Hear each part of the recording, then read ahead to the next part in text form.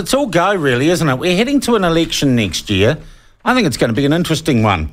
And probably more so because it would appear to me and many other commentators that a long-time player in our political galaxy is back in the game, that being New Zealand First and Winston Peters. Whilst the party had been under something of a cloud for the last wee while, as a serious fraud office case was brought in court in Auckland, a case which was ultimately unsuccessful and saw two defendants who have permanent name suppression acquitted and apparently exonerated for inconsistencies. What the Crown alleged in failure were crimes in gathering money intended for New Zealand First and putting it instead into bank accounts controlled by the New Zealand First Foundation. The leader of New Zealand First, Winston Peters, was not cited in that case.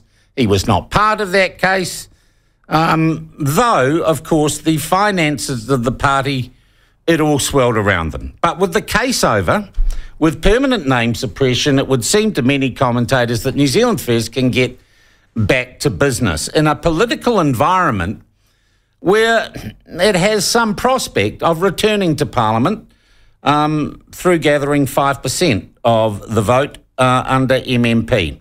And the man who, despite many predictions of his political demise, is likely to be there next year is the Right Honourable Winston Raymond Peters, who joins us now. Winston, good to see you. We should tell people last time we had a chat was at the Ireland All Black rugby match in Wellington. Good to see you again. It was a bit dismal, but I think I might have said to you then that this case is coming up for finality. Yeah. And that we were very confident of winning. That was a very long introduction, Sean. Yeah, it was. However, here's the reality. This was always political dirt from the word go. Yeah. Here comes, it's April 2020. The SFO announces, unlike any other case, we're investigating New Zealand First, and we'll have the investigations completed before the election. When have you ever heard an investigative body making a description of their timetable like that? And we said it was a tissue of lies and a political stunt. And at the end of the day, we paid a massive cost for it. But as I said to you then, and I'm saying to you now, we were always confident we were going to knock these guys out of court. Do you believe that case cost you 5% and therefore representation in the current Parliament? If you go back to 2020 in April, before that announcement, we were doing not too bad at all. I mean, we've never polled so well until election day itself because of the nature of our support. But when that sort of thing happens, then you're being defamed. There's a smear that's out there deliberately, and that's the consequence. Okay. Despite the acquittal, despite the case failing at every turn, it would seem, there was evidence presented in open court, Mr. Peters, that did suggest that when one gives money to New Zealand First, you'd want to be checking it's actually going to the party, because clearly donations, which people believed were going to the party, were in fact going to another entity. Look, I know exactly the circumstance. Here's the amazing thing, though. You remember all the attacks being made by journalists and former colleagues of yours on a guy called Winston Peters. In fact, Morning Report on Radio New Zealand has not even had the decency to say that we won, even to today, having run 25 different attacks on us leading up to the 2020 election. But here's the point. I know it very well. It's like having two forms being given to people. This one goes this place, this one goes that place. That's what was given to these donors. Now, when people leave, and not one paid any money at any event we're at, they paid it later. And when they leave, they weren't concerned which form they filled out. Now, that's not a matter of a wrong description, but I know about the form because I wrote the form myself. Well, the two forms. Were there two forms? Yeah, there are two forms. If you want to donate to the New Zealand First Foundation, go there. If you want to vote for, donate to New Zealand First, be there. Here are the electoral laws of this country. Above a certain amount, it must be disclosed. Below that, it does not. Okay. And you wrote the forms for the foundation and for the party? No, I didn't write the forms for the foundation. I'm sorry. The forms for the foundation were not the way you say it. We're seeing people and they want to know what the law is and what can you do. And we'd say, well, if you want to donate to this, here's that form. And we're giving you a second form, you want to donate for this. We'd make the explanation. We'd explain to them very, very clearly. And that's the point. That makes sense. That makes sense, Mr. Peters. That's why all those businessmen appeared at the court when they were investigating, saying, look, I didn't give a damn which way it went. I know it was going to Winston Peters and New Zealand First. Yeah. But the point was they were given the form.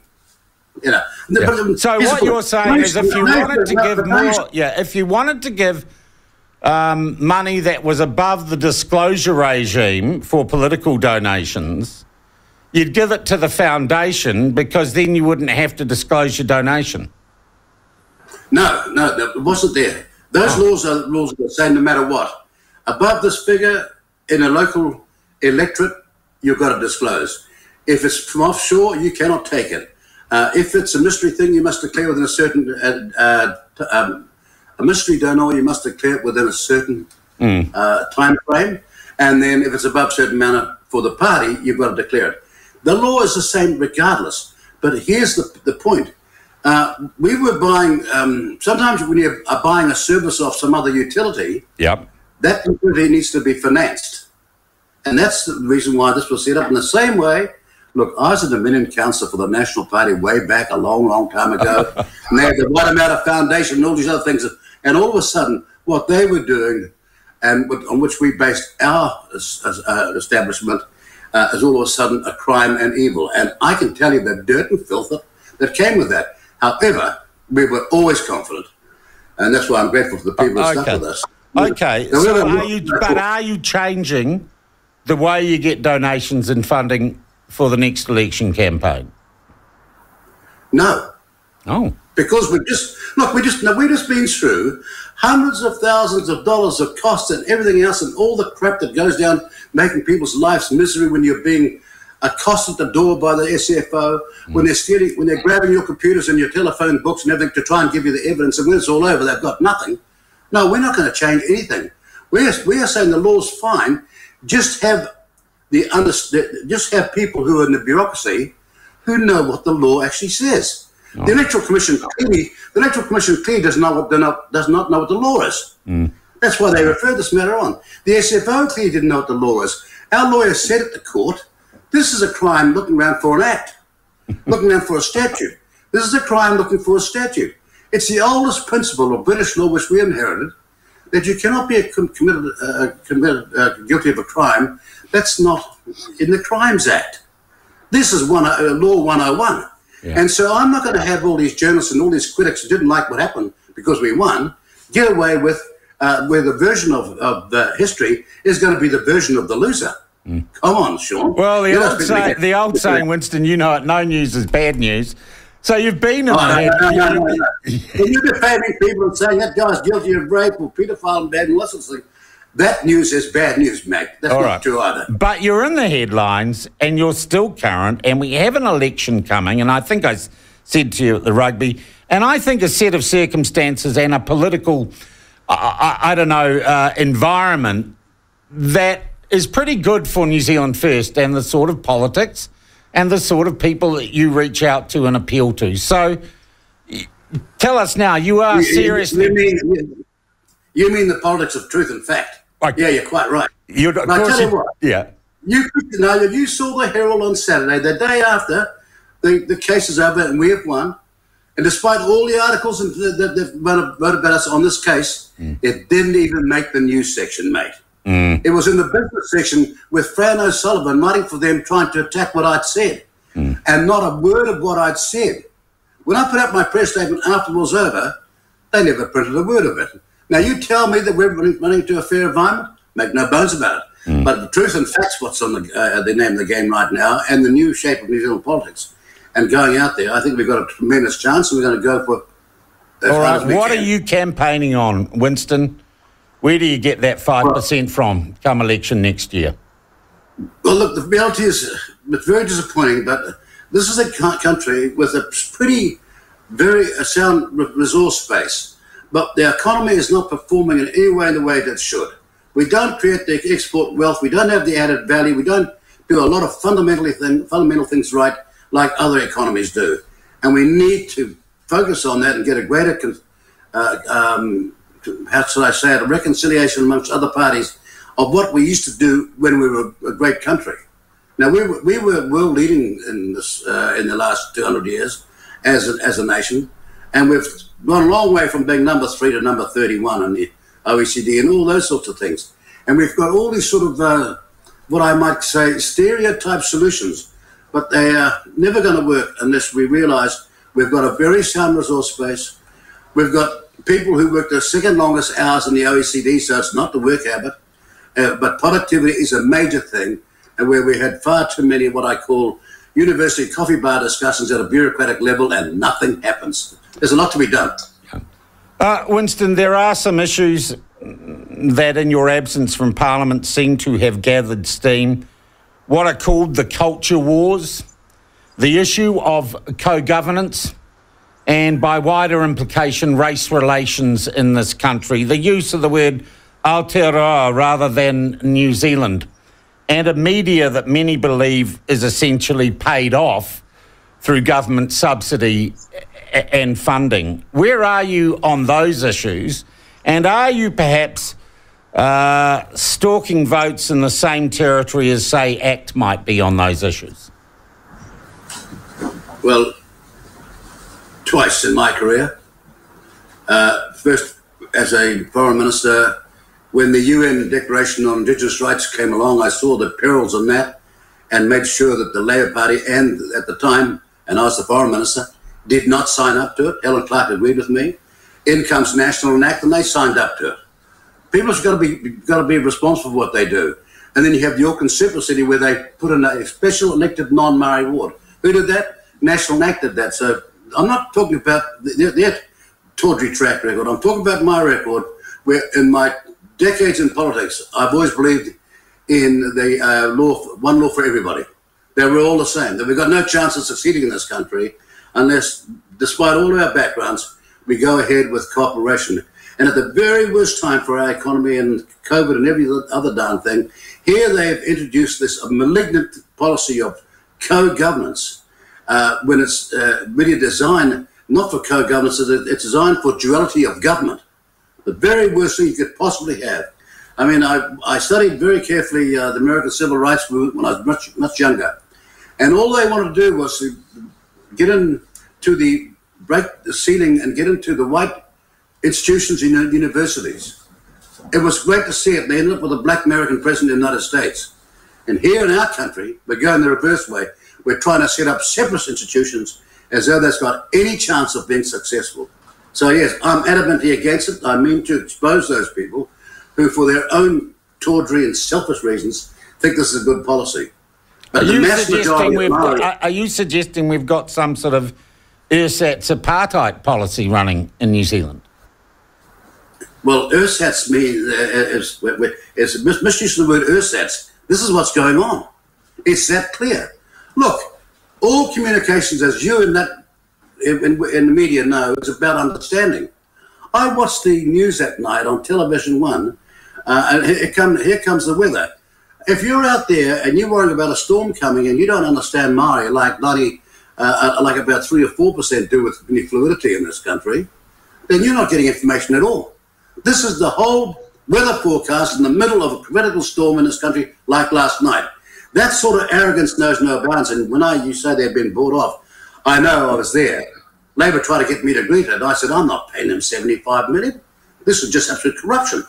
I'll be accused of bribing them. And they went around and told the media that, then after the election did precisely that. You know that happened, don't you? They are bought off. Winston. They are bought off. I was there. Yeah. I know what happened quickly. We've got a record of this. I'm not going to stand by while people say that somebody would sign up to separatism. Look, I've come from a Scottish mother, a Maori father. I call myself Maori and Scottish because my birth was in this country. It was in the Isle of Skye in Scotland. I'd say the reverse, but it's still true. And I'm proud of both of that. And it's helped my family what we are. We came from enormous poverty to getting a chance in this country. And that's the kind of government environment I want, where people like me and my background get a chance.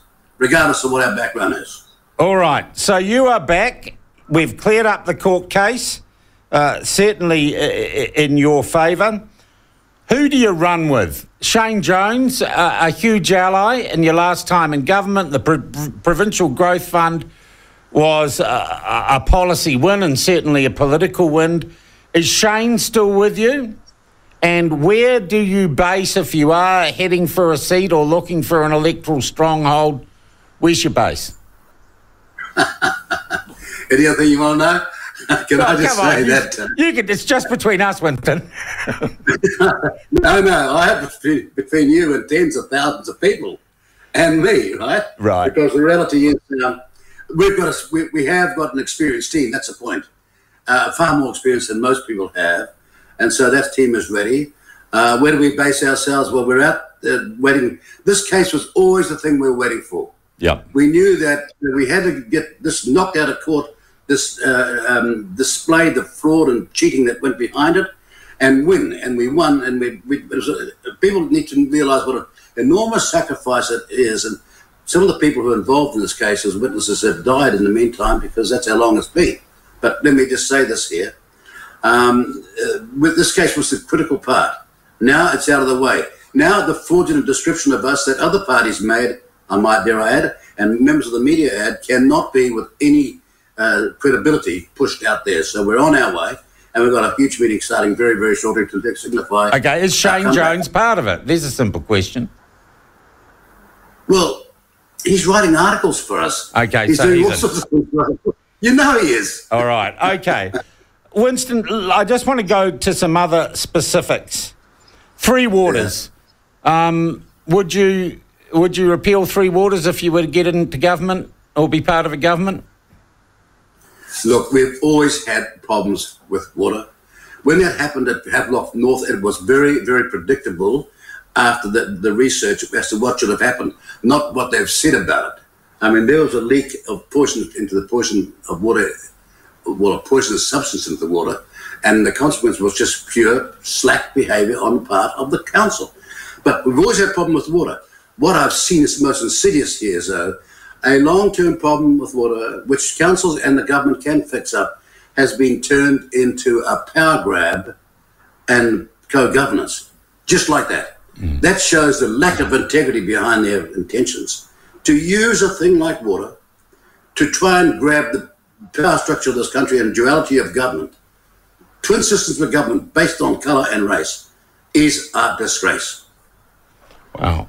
Nanaia Mahuta, views on here. Well, let me tell you, Nanaia can tell us why she didn't tell us all this before the last election. Why she didn't show me Hey Purpur. Hey Purpur was a secret report written behind the back of a coalition partner. And one of them was the Deputy Prime Minister, and it's hidden from him.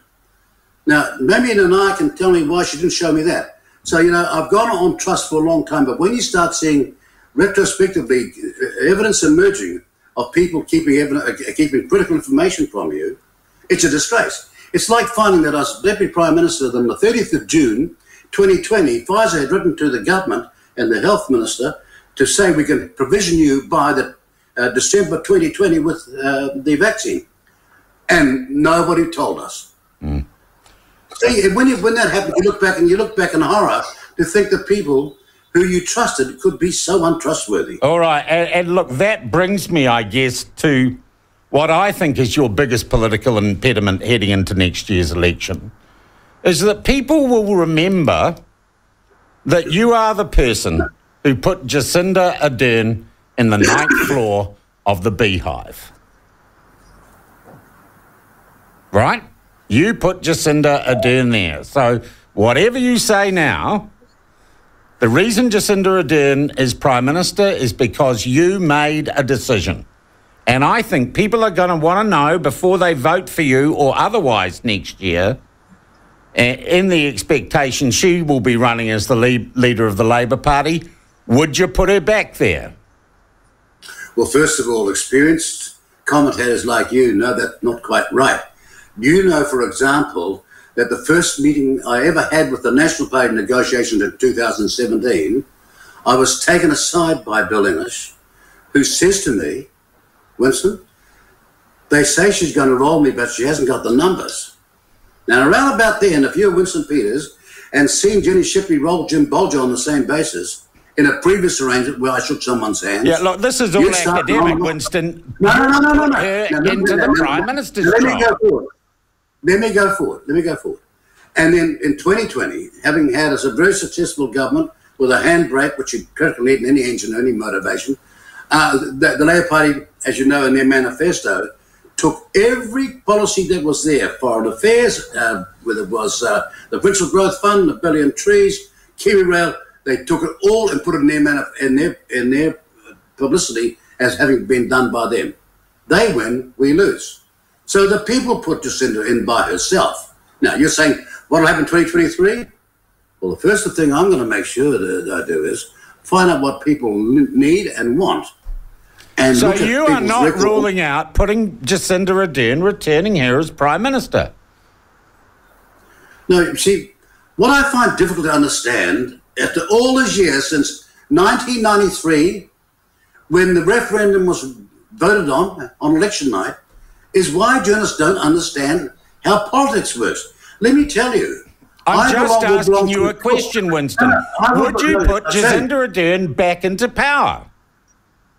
And Sean, I'm hearing the answer, yes. No, Sean, what I'm hearing is somebody over-talking me while I'm trying to show you logic and reason. Perhaps a difficult concepts for you guys. I just want an answer. Here's my answer if you give me a chance. Okay. This is my third try trying to give it to you. Okay. I'll be in a caucus. I'll have caucus members. I'll have party members who need to be consulted. Anybody who sits here now and gives you an answer like that doesn't know what democracy looks like. Okay, well, we know what it looks like with you. I can't say entertainment-wise that I'm disappointed you're back in the game, but it looks like you're going to play the same old hide the pea under the shell game right up until after the election, and that is you're not going to say which way you're going. No. And I'd just say it's going to be hard for a lot of former New Zealand First voters and voters to trust you if you don't say, I'm campaigning to get rid of a Labor government that is increasingly unpopular. So, if the National Party had Judith Collins as its leader, you would say that I should be able to sign up to her right now. No, I don't know. How do you get on with Luxon? No, well, I don't know him very well. Only from a professional point of view. Join the club. In New Zealand. Yeah. But a lot of people like that. But you're asking me for an answer. Now, let me tell you, in your professionalism, in your education, and in business, or in sport, who would make a decision like that without all the facts? And I and you haven't got all the facts now. See, that's what inexperience does to you. That's why you've got a country that's plodding along with pretty crappy outcomes at the moment. All right. You know? All right, when's the next... Well, Okay, what's the next step, Winston? Are you going to have a launch party? When does the bus roll? Mate, I'll let you know, but sometime in the middle of August it's being set up, ready to go. Yeah. And it'll be a Sunday afternoon, and it'll be showtime. Yeah. Hey, Winston, nice to have you back, you know. Well, you know what, can I just say, as someone who knew Keith Holyoake, knew Rob Muldoon, and all these people that have been complained about, the idea that you'd actually make a decision without talking to your caucus colleagues and your party is really just, it's bizarre. Yeah. But I keep being asked. Yeah. I hear you. I thank you very much indeed for your time. Looking forward to chatting again soon. That is the Right Honourable Winston Peters, the resurgent leader of the New Zealand First Party. And what do you know, folks? He's going to keep you guessing. I think he's going to keep you guessing again.